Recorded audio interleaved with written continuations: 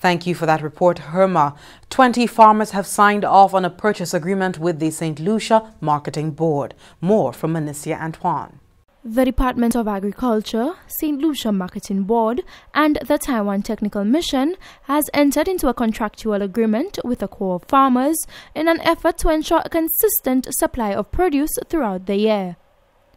The purchase agreement will strengthen ties between the Saint Lucia Marketing Board and local farmers, thereby enhancing the marketing strategy of produce from the farming community.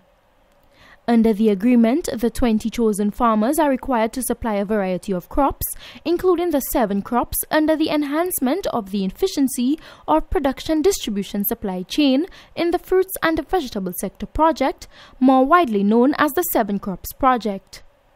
Operations Manager of the Saint Lucia Marketing Board, Teresa Daisy, explains that this initiative is in keeping with the mandate of the Marketing Board to support farmers extensively throughout the island. Those farmers will be issued a 6-month contract in the initial stage, and at the end of the contract, they will be issued some incentives in the form of fertilizer and ground cover. Now, to qualify for these incentives, farmers must sell an amount no less than 5,000 worth of produce to the Marketing Board. After the 6-month contract comes to an end, the contract will be extended, providing farmers complete and adhere to the contract. Now, those farmers here will be viewed as living testimonies to other farmers, because we intend to extend the contract to other farmers who will be signing the contracts today. Ambassador of the Republic of China Taiwan to Saint Lucia, His Excellency Peter Shen, says the purchase agreement between the Saint Lucia Marketing Board and the farmers marks a new milestone for the development of Saint Lucia's agricultural sector.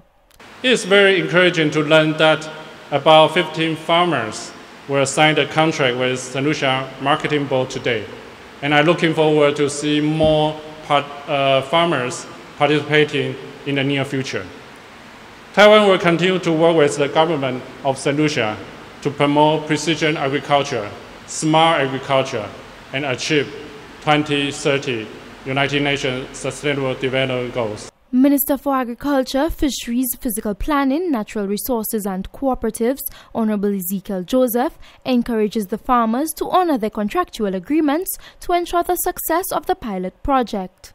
Do not enter into a contractual arrangement with the Saint Lucia Marketing Board, and we agree that you're going to sell whatever crop at a certain price, and some person, individual, some middleman will come to you and say, I give you 25 cents more.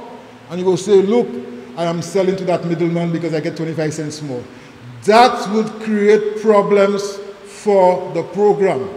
Because the same way Saint Lucia, the Marketing Board, is expecting you to produce and to bring in the products, the same way they will enter into arrangements with supermarkets to be able to supply the products. So on both sides, we have to be committed. The Minister for Agriculture continues to reaffirm the government's commitment to enable a thriving agricultural economy in Saint Lucia. From the Information Unit at the Ministry of Agriculture, I am Menicia Antoine reporting.